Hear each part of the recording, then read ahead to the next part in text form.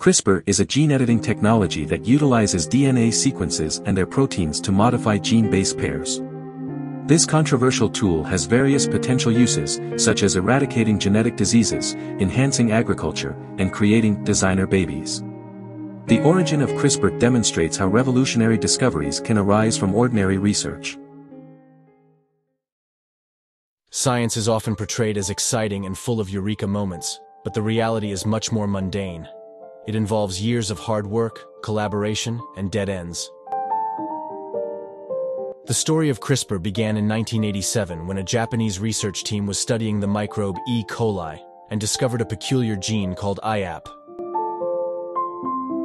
15 years later, a team in the Netherlands renamed these genes CRISPR and discovered that they encoded enzymes that could cut DNA.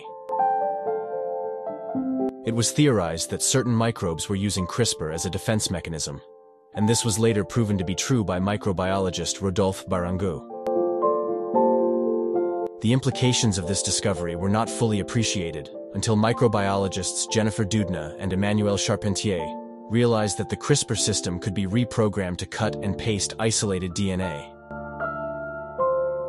This led to the development of CRISPR technology, which has opened up new opportunities in biomedical fields, agriculture, energy, and more.